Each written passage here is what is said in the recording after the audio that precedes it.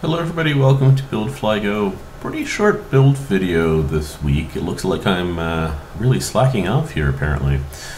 We've gotten to a point in the build where it's really helpful to have a second person, so I'm being lazy and using that as my excuse to not work on it much unless I have Mary's help, which is really sort of poor form on my part. So you'll see her in the videos a lot more, or definitely in the workshop a lot more, and chipping in every so often. So we're finishing up. You may notice I'm riveting all of those small spare parts or small parts from later on. I got to a point where there's just a lot of parts hanging around, and I wanted to prime a bunch of small stuff and get it out of the way to accelerate the build later on. I was going to prime some stuff anyway, and I figured let's get a bunch of parts ready, prime them all up.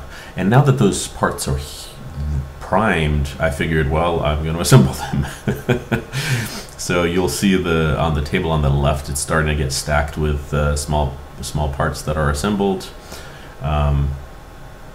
Looks like that's the left rudder on the table over there is basically done, and now that the rear spar on the right rudder is done, I'm riveting that and getting that together.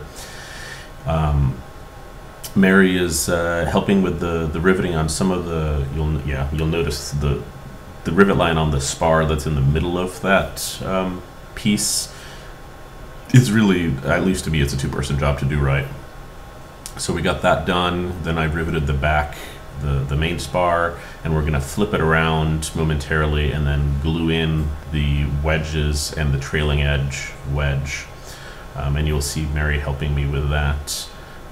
Hopefully that's in this video. Or maybe you'll see that next week.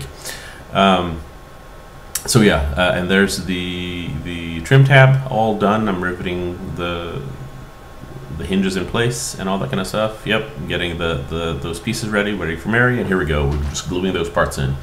So once that's done, the only thing remaining on the two elevators are bending the front skins and riveting them together. You'll see them on the front there.